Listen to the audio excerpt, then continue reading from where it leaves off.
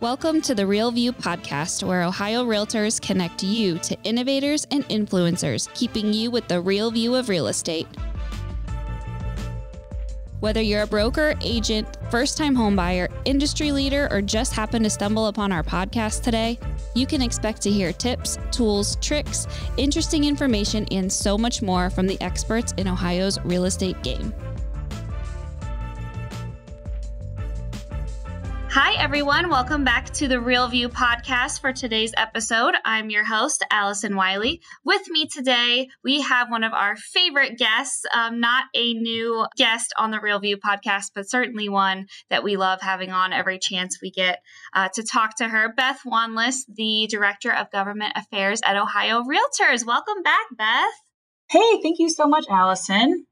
Yeah, we're super happy to have you on again. We have a jam-packed episode, lots to cover here. This is all going to be about the Ohio operating budget that was just passed at the end of June, $75 billion. Lot of money, a lot to cover there.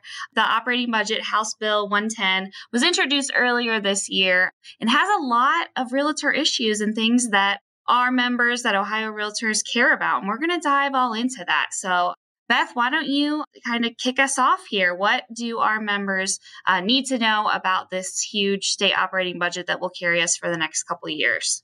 Yeah, thanks so much for that great intro. And you are right. The operating budget is huge. It's over 3,600 pages. I admit that I did not read word for word, but I did search about, 75 key terms. And I did read a lot of the comp docs. That's what they call it, comp doc, a comparative document that sort of compares, one version to the other version, and it's 999 pages or something. But yeah, the budget did pass. It was signed right before the deadline on July 1st, so just a few days ago. It started off early in the year where the governor works with the agencies and the administration to get their priorities and their budget priorities and their needs in line. And then, he sends that over to the House. The House then creates the first draft, and they may or may not take some of the governor's priorities and create that. I think it was like a 2,000-page bill. So, oh my gosh. I know. It's always a little scary because we did advocate for a couple of things in it, right off the bat. And you just don't know. It's sort of like an evil Christmas morning because you're like waiting for the bill to drop and you're like, oh, it could be awesome or it could be like horrible. But actually, we're very, very pleased with how it turned out, very pleasantly surprised. We're really grateful to the legislature for listening to our needs and our concerns and our wants. So I can hit off on whatever you want me to talk about. There's a lot to get through, so I'll kind of let you guide the conversation. Sure. So we really have no idea about what goes out until it actually comes out. So there is that period of anticipation where we're just kind of sitting around waiting and wondering what is going to end up coming out. That has to be definitely a moment of anxiety and panic and stress a little bit. Yeah, it is. And we're really trying to, we try to be proactive. We started conversations with the governor and the lieutenant governor, way back last year to talk about a few of our priorities. And then, of course, things change so quickly. So what our priorities were in October of 2020 changed for February of 2021, but not that much, at least. So you're right. You really have to get out there and talk to people and tell them what your deal breakers are, what's really important, and keep advocating. You really just can't stop. You can't. Although I say it's like Christmas morning because we want to see what's in it. We did so much work on the front end of it to try to get our priorities out there and make sure that everyone from the governor to the policy staff knew what was important to us. So we did have one really good victory. Well, we had several good victories, but one that we were really aiming for, and that is the issues that our members faced, not only during COVID, but generally before COVID, and of course, during the slower end of COVID, but it's dealing with all the real estate licensing functions. So a lot of our functions must be done using a paper-based system. It's an antiquated system. I know people like to place blame. Oh, it's this person's fault. It's this person's fault. There's no blame to be placed. It's just one of those things that, the system has been tolerated by our members for decades. And there really hasn't been this, emergency need to upgrade this system, this paper-based system until COVID hit.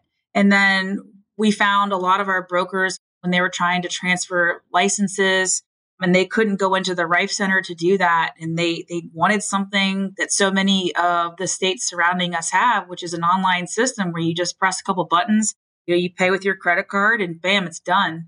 COVID really shined a light on those inadequacies. So with that said, we were talking to the Division of Real Estate, Superintendent Ann Pettit, and she was very empathetic and understanding of our needs. She did talk to the Department of Commerce and Director Maxfield about, we have many needs, but really the most pressing need is getting that license transfer moved to an online platform. So there was funding in the Department of Commerce's funding request, about $1.6 million, that would move license transfers to an online system. And we just advocated, we want the Department of Commerce to have that full funding request approved. That's really important to them. There is another problem with some licensing issues, and that's dealing with liquor permitting. I mean, I think also something that was very popular over COVID was drowning your stress with like a nice glass of wine. And so, liquor permitting was a really hot topic. So we're kind of right in line with the liquor permitting issues, but that funding was approved. And we're very, very grateful to not only the Department of Commerce and the Division of Real Estate, but the legislature for approving all of their funding needs. So that was great.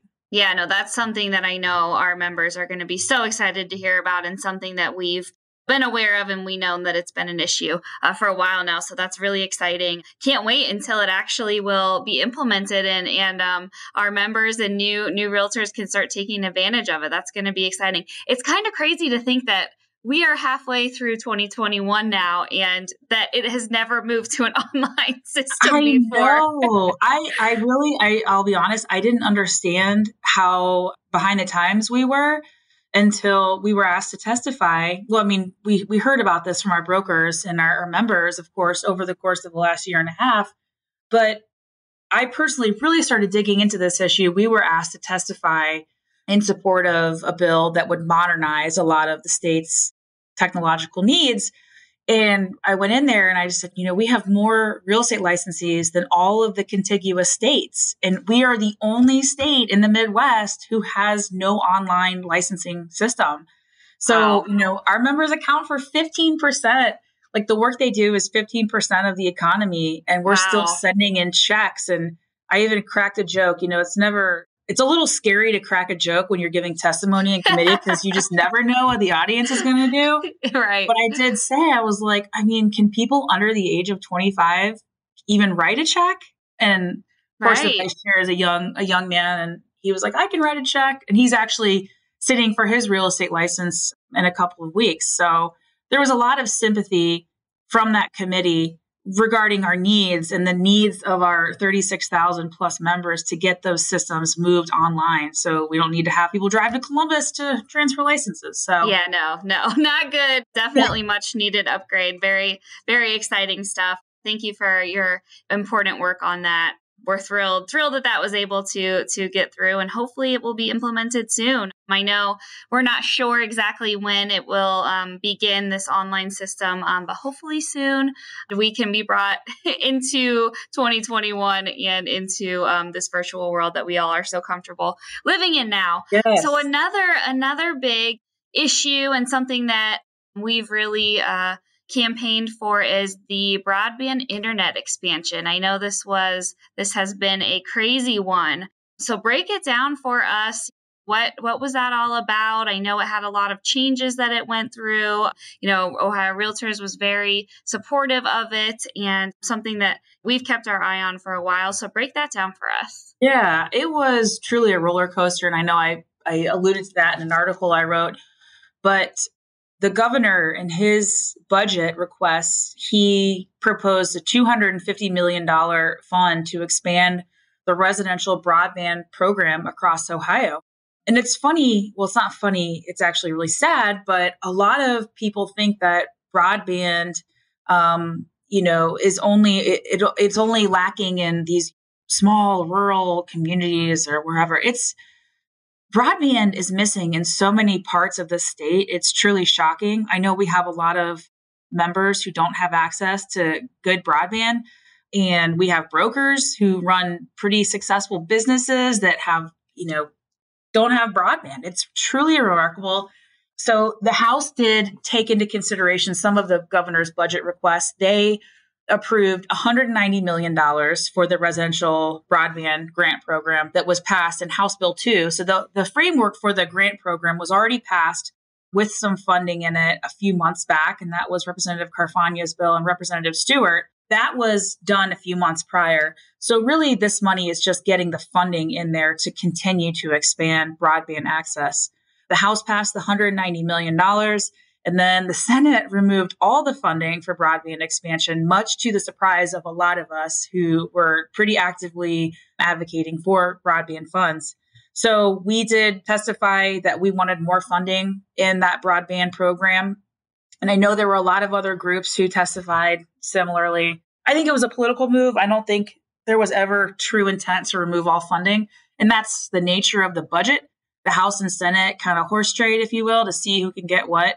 And unfortunately, we all got a little scared.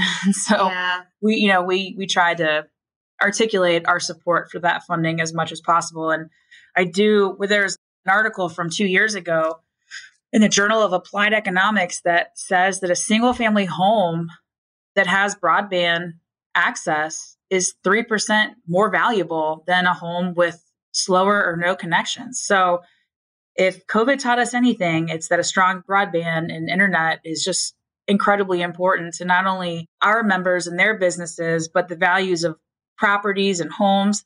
And then, of course, maybe arguably the most important need of our students who needed to study at home. So it's a really big win, and we're so grateful for that $250 million funding approval. Yeah, that's going to be huge and change the lives of a lot of people. And that's kind of what I was going to ask. We know that COVID kind of spotlighted some of the changes that needed to be made with the licensing system. And now kind of we're seeing a similar theme with the broadband, that COVID really spotlighted this issue and kind of brought it to light for maybe the first time, brought it to light when it maybe would have stayed in the dark. Is that kind of a similar theme that you've seen like throughout the entire budget that ended up coming out, or kind of are we just seeing, a couple instances of it with these two examples?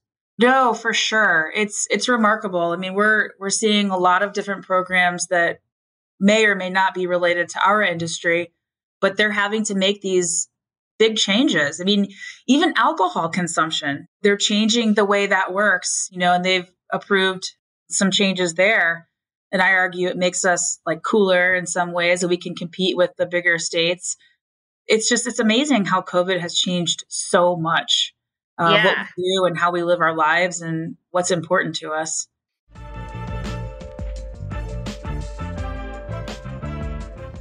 This episode of The Real View is brought to you by the Ohio Association of Community Colleges. Ohio's network of community colleges provides accessible training that accommodates the busy lifestyles of aspiring real estate professionals at half the price of a traditional university. With convenient locations in every part of the state, as well as online options, Ohio's community colleges are your smart choice for pre-licensing education. For more details or to start the journey to a real estate career, visit the education page at ohiorealtors.org and then click on the pre-license course locations. And that it's going to continue to change. I mean, we are starting to get back to normal in most senses here, but we're still feeling the effects of it. Being, a couple months removed out of it, I can't even imagine how this is going to impact us, even more so moving forward. It's going to be really crazy to think and even just to think back and reflect on the past year and say, wow, all of this really happened. Now we're kind of seeing the after effects and how it's going to change our entire world moving forward. And it's going to change it in probably ways that we're not even thinking about. For sure. Yeah. So definitely interesting theme and crazy how one thing can change our whole world. But that is definitely something that has happened. And then I know another big part of the budget is the fair housing and discriminatory covenants. And we were lucky to have Jim Obergefell, who was the plaintiff in the Supreme Court case that legalized same-sex marriage throughout the United States, on our podcast a couple of episodes ago. And one of the things he mentioned was, yes, we have this, same-sex marriage is now legal, huge win, but there is still issues and some things are still not equal for individuals of the LGBTQ community. So this kind of addresses that a little bit. So tell us about what came out of this Fair Housing and Discriminatory Covenants. Yeah, this was a really fascinating issue for me to work on. It involved a lot of research, and I read a lot about the history of Ohio. And I actually spoke to, I really nerded out on this issue. I spoke to a professor at Northwestern about this who kind of tracks these restrictive covenants or these racially restrictive covenants or discriminatory covenants because it's not all related to race. I talked to a couple of recorders across the state of Ohio, and I mean, they were great to work with, but we have this, and we're not unique. A lot of states still do have these discriminatory covenants on property deeds, but essentially long ago, before 1948, 1968, there was language written on the deeds of properties, and it was, quite frankly, it was repulsive and hateful language. And it just said something, and it ranges, it's all different kinds of things. It might say a certain religion can't live in this home, or it might say only Caucasian people can live in this home, but it's discriminatory. It is also, it's unenforceable. And that was a decision that was handed down by the United States Supreme Court in 1948. In that case, it's Shelley versus Kramer. And then it had to go a step further because just because they're unenforceable, it doesn't make them illegal because they were still being written onto property deeds even after that 1948 Supreme Court case. So in the 1968 Federal Fair Housing Act, it made writing these covenants illegal. So unfortunately, there are many, many homes. I know there's specifically 5,000, give or take, properties in Franklin County that have these discriminatory covenants still on the deed. And there's just this really weird gray area in the law that although they're unenforceable and they're illegal, some homeowners want them removed for their own personal reasons. I argue it's a private property rights issue. A private property owner should be able to get that taken off without having to go to court. And there was this weird gray area of how they do it. Do they have to hire an attorney and go to court? And how do we do this? How do we do it simply and inexpensively? So Senator Herschel Craig kind of started this conversation in 2017 with a bill. I did work with the Recorders Association. I worked with the Bar Association, Land Title Association, and many, many legislators. And we came up with a good piece of legislation that was actually introduced as a standalone bill by Representative Haraz Ganbari and Dontavius Geralds. We just worked on finding a way that we could make this a simple enough act without putting too much burden on, the recorders, because they do see themselves as historians. Like their sole purpose is to copy history and make sure it's accurate and legal. So all this does is it makes a process for attorneys to remove these discriminatory covenants and makes it free from civil liability. So a lot of attorneys, when they're preparing a deed for a transfer of property, will remove this language moving forward. So this is not looking back to historical deeds. And I did speak to professors and historians about that case. Do we want to remove these from history? Do we want to remove these from everything? And they said, please don't. Like, we're still tracking them. It helps us understand segregation and redlining and all of the terrible things that came with that whole process. And so they asked, please don't do anything with it. You can have a new deed drawn up without that language, and that would be great. And then we can still have history to learn our lessons from, of course. So again, it's a really small change that could potentially have a pretty big impact. So Absolutely. A homeowner could just go to an attorney and say, I want this disgusting language removed. It's unenforceable. It's illegal. And I'm allowed to do it now under Ohio law. An attorney can do it without fear of, civil liability. And then they can file that new deed and problem solved. So Wyoming just passed a law very, very similar to this. And I know there are many other states that are kind of looking at ways to address this issue. So I'm really happy about it. I have to give a shout out to a couple of legislators, Senator Gavarone, Senator Blessing, Senator Lang, Senator Herschel Craig, Senator Antonio, Representative Geralds, Representative Ganbari, and then Representative Hillier, who actually wrote the language for us. So there were a lot of folks involved in this, and I'm just really proud of this and glad that we can have some closure to such a I don't know, disappointing part of history, I guess. So yeah, absolutely. And that's one of those things, you're right. It may seem small in the short term, but long term, I think it's going to have big impacts. And it's one step closer to hopefully finding and being more equal across all different platforms. So one tiny step, but I'm sure it's going to have a huge impact long term there. So really excited about that. Great news there for sure. So let's talk now a little bit about the fair school funding. This was another really important issue to Ohio Realtors. Talk to us about that and what is it going to look like moving forward? Yeah, this is such a big issue. I know they spent, I want to say, over 5 years. So it precedes my time at Ohio Realtors.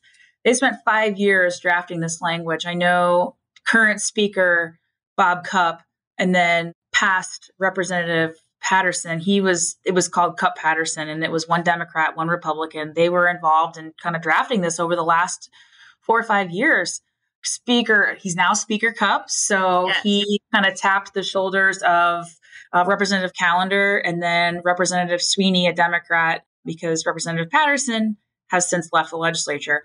So they worked on this again. It is extremely complex. I've listened to the hearings. I have looked up the acronyms. 90% of the time have no clue what the acronyms are, but we've been paying attention to it. We've been asking questions. Of course, we've made it clear along the way, whatever you guys decide to do, please don't raise property taxes. We want that to be very apparent. And of course, they listened to that.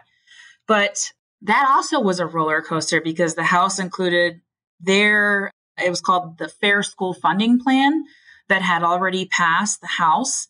They included that in their budget language. And then the Senate removed much of the House's language and then replaced it with their own version, which was drastically different. During the conference committee, and when I say conference committee, that is what happens when the House passes the budget, the Senate passes their budget, the Senate has to send the budget back over to the House, and then they disagree on those changes. So they have to come together. I know. It's a lot of work for these people. I have to hand it to them. A lot. Yes, our officials definitely have their work cut out for them. Absolutely. So then at the very, very end, they have this conference committee where 3 legislators from the Senate come over, 3 legislators from the House come over, and they basically just duke out the differences. And they both negotiated the details of that final school funding bill, and it was decided that the House's version would largely be adopted. It's 5 years in the making, and it would really just target making sure that each school district, especially those lower income community schools, that they're funded more fairly. As we all know, school funding was declared unconstitutional almost 25 years ago. And I know the Ohio legislature has attempted multiple times to address the school funding problem, and they just haven't quite done it. So this is a big one, and it's too complex to explain, but they're just using a mixture where they're relying less on property taxes and more on household income wealth to kind of determine the tax liability. And based on that community, what they can afford, then they may get more or less funding. So it's a big one. Our members have been asking about it far before I became a staffer at Ohio Realtors. I know Scott, who's our CEO, has worked on it for a long time. He sat on a huge task force like 10 years ago to look at this. And so it's a big one in the making. And I think a lot of people are very pleased with the final product, and they're very glad that the legislature has put so much work into this. So yeah, that's an exciting one too. An exciting one to be able to finally have some movement on and some completion and be able to say, all right, we figured this one out. That was a big one to figure out and move on from.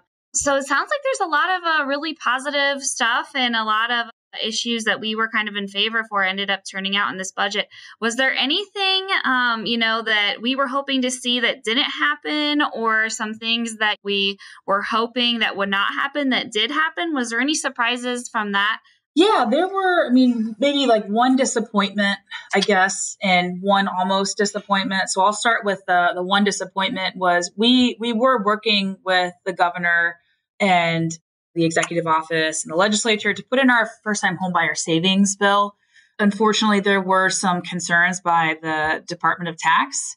And so we did finally come to a common ground with them, and we made some really solid improvements to that bill. But unfortunately, we just couldn't do it through the budget process. So we have been moving that bill as a standalone bill in both the House and the Senate. I'm not sure what the appetite is for that right now. I think there's still life in that legislation. We're going to keep pushing for it. But we were really hoping to move it in the budget. And unfortunately, it just didn't happen. There were just some technical issues with tax that we needed to iron out. And we just ran out of time for that. But that's okay. We still have a year and a half to keep pushing for that. I'm very committed to it. I think it's a great piece of legislation. I know there are a lot of champions over there in that state house. One issue that kind of popped up that kind of scared several of us was the affordable housing issue. There was a bill introduced a few years ago by Senator Matt Huffman, who's now the Senate president, and it would essentially change how federally subsidized affordable housing is valued for tax purposes. So currently in Ohio, county auditors value certain affordable properties like Section 202 and low-income housing tax credits, and they value them based on how much rent they collect. So a lot of these properties have deed restrictions that say that they can't charge market rent. They have to charge, 30% less or whatever it is. So they're not legally allowed to charge market rent. And so it's not fair for them to get taxed at market rent. That doesn't make much sense. So the change would then require auditors to value those properties at market rates without considering any of those use restrictions. So it would not only increase the property tax liability, but it could put a lot of these properties into pretty severe financial distress pretty quickly. It would also, it's interesting. We philosophically disagree with it because we were afraid that this would disincentivize affordable housing development here in Ohio, and we don't have a ton of it. Mm-hmm. A lot of those developments are in rural parts of the state. We assert that we need more affordable housing. I mean, it's different from workforce housing. It's true affordable housing for lower income Ohioans. But again, we testified on this and we just said, look, at a time when affordable housing is more challenging than ever, this is the wrong move to make at this time. And we just said, take it out of the budget. Let's put it in the typical committee process so the public can come in and testify and offer expertise. And the Ohio Bankers League was also leading the charge on this because they hold the notes to these properties and they were pretty freaked out, of course. Right. And then the affordable housing groups were also really heavily involved. So we did join a coalition to fight that. And much to our pleasant surprise, that amendment was removed. And instead, some language was put in that just says we're going to have a study committee. And Ohio Realtors did get a seat on that study committee. And that person, it's great. It's great. That person will be appointed by the governor, and we have to have a report done in a year. So nice. We're so grateful that the legislature took concerns from all of us. I mean, there are 200 people that joined that coalition to just talk about this a little bit more. This is a big change in such a short period of time. And so we just wanted to talk about it and make sure that this is the right move and, make sure that it wouldn't disincentivize affordable housing in Ohio. But with that said, I think the budget was truly a good package. Nothing really got us, I guess, for lack of a better way to put it. And I think that just speaks to how much the legislature respects the real estate industry. And they know that having a strong real estate industry is good for all of Ohio. And I am truly grateful for that acknowledgement from them. And I think this budget really speaks to that. So I'm pretty happy with it. Yeah, it absolutely sounds like it was positive and a success for all of our realtors and property owners throughout the state. And I think that it's a, testament to your work as well. I mean, you do a lot of work on all of these issues, and the fact that we were listened to in the way that we were and that our outcome is something that we're proud of, I think says a lot to the work that you do too. So thank you for all the work you do for realtors and property owners across the state. And we know that this could not have happened without you. So thank you for your work that you did on this. Thank you for breaking down all of the budget issues. I'm sure we could go on another 30 minutes here, and I'm sure there's tons of stuff that we're missing and didn't get a chance to talk about. But I think we spotlighted some really important issues here and things that our realtors and our members should be excited about as we head into 2022 and 2023. So thank you for your work on the budget. Thank you for breaking this down to all of our listeners. It was a pleasure to have you on as always. Yeah, thank you so much. I really appreciate it. And I'll have to give a shout out to our members who are the ones who also, they're the ones who are in the trenches talking to legislators every day. And I just appreciate that. It makes my job a lot easier. So thank you so much, Allison, for having me on. Yes, thank you. Thank you to our members, listeners. Thank you guys for joining us as always. And we will see you guys next time. Thank you for listening to The Real View. That wraps up today's episode.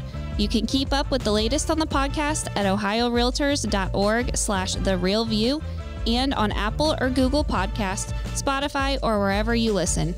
Have questions, comments, or suggestions? We want to hear from you. Email us at podcast@ohiorealtors.org. We'll see you next time.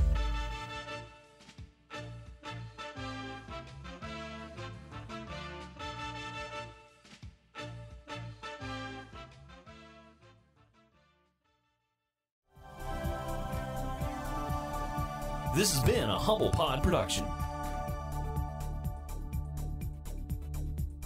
Stay humble.